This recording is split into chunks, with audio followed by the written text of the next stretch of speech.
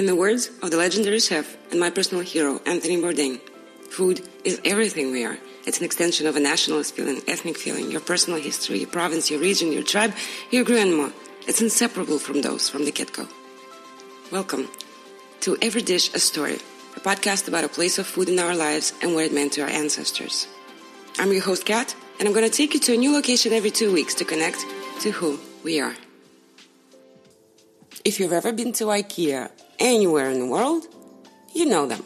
Or at the very least, you know of them. I'm, of course, talking about the Swedish Meatballs. Welcome to Every Dish a Story, Episode 7. I'm your host, Kat, and today we're going to Sweden. Despite their Viking warrior roots, today's Scandinavian nations are not known for their fierce pride or strong sense of nationalism. In the 21st century, on the contrary, Scandinavian countries are regarded as a model of stability and compassion, an example of progressive politics, strong social support and gender equality. They also offer a warm welcome and are tolerant of other views and cultures. Just yesterday, Sweden got its first female prime minister, and I couldn't be more happy about this. And it just really proves the point. In any case, if there's one thing that Scandinavians, and especially Swedes, hold dear, it's their meatballs. A bitter outcry recently went off when Scandinavian Airlines, the main carrier for Denmark, Norway and Sweden, released a questionably witty advert debunking myths about where Scandinavia's most symbolic exports actually come from. What is truly Nordic? Absolutely nothing. The voiceover smugly declares presented a not-so-subtle ode to the virtues of travel through an acknowledgement of the Nordic people's plunderous past.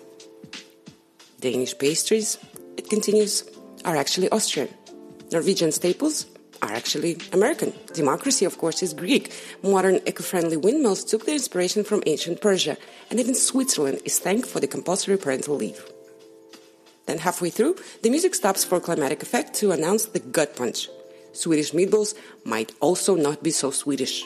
Before the grand opening, they are in fact of Turkish origin.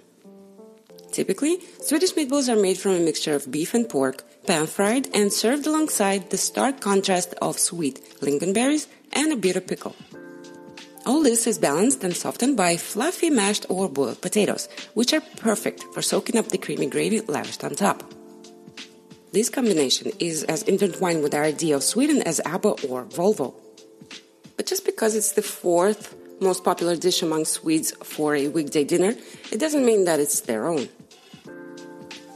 Perhaps somewhat offended, the Swedish Institute shared an educational video clip which claims that a Swedish cookery book from 1751 first mentions a fried minced meat dish called, I believe, hachimunkar, which is spherical in nature and thus the spiritual forefather to today's köttbullar, a recipe of which dates back to 1882.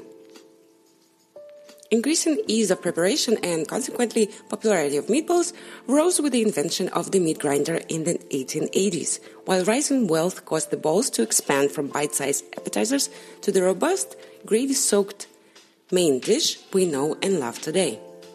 Sweden's imperialist claim to the dish emerged after the Chicago World's Fair in 1893, a precursor to today's World Expo, where meatballs were introduced as a part of Swedish buffet, and a recipe was picked up by the American chefs and forever associated with the country. Of course, this clever marketing ploy was far from the truth. Unsurprisingly, the idea of rolling meat into nice, easy-to-fry balls was hardly unique. Fried meatballs were cooked more than 2,000 years ago in China, and in England, Henry IV was served pork balls to celebrate his coronation in 1399. Many other European countries, including but not limited to Poland, Italy, Germany, Bulgaria and Hungary, have created their own versions of meatballs. Naturally, the rivalry is strongest when the distance between countries is the smallest, especially in the case of neighboring Finland, the former colony of Sweden, which also counts meatballs among its proudest national dishes. I really don't know what makes a meatball Swedish or Finnish. Perhaps we tend to season ours very lightly, and there's also old bread or some other cheap ingredient besides the ground meat, says Santeri Vuosaara, a Finnish chef, cookbook author, and a Hungry of Tampere ambassador. Meatballs, he continues, were something that my grandmother used to make. The childhood memory kind of fantasy meatball is very simple, sometimes fried, sometimes boiled, served with dark sauce, mashed potatoes, and pickled little onions. Still waters my mouth and warms my heart when I think of it. Of course, IKEA, with its never-ending growth, it actually serves 150 million meatballs in a single year worldwide, has played an important role in keeping the meatball in Sweden's purview across the rest of the globe. Swedish meatballs are really based on a recipe King Charles XII brought back from Turkey in the early 18th century, said a tweet from Sweden's official Twitter account in 2018, to the delight of Turkish people everywhere. Let's stick to the facts, shall we? According to legend, after losing a war against the Russians, the Swedish king was banished to the region of the Ottoman Empire that is modern Moldova. Well, over there, he developed a love for kofta, the Mediterranean zone mixed ground meatballs that have been a part of the Ottoman Empire's imperial cookery since the 15th century. When Charles returned to his own empire 5 years later, he took the recipe with him, as well as coffee and cabbage, both because he liked them and as a means of strengthening diplomatic relations.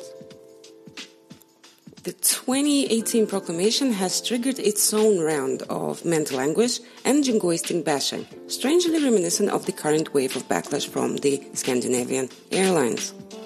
It seems that as suave and sophisticated as the Swedes are, some of them are still terribly attached to their round balls of meat. The cliched stereotype that Sweden is a meatball-loving nation is accurate in a lot of ways.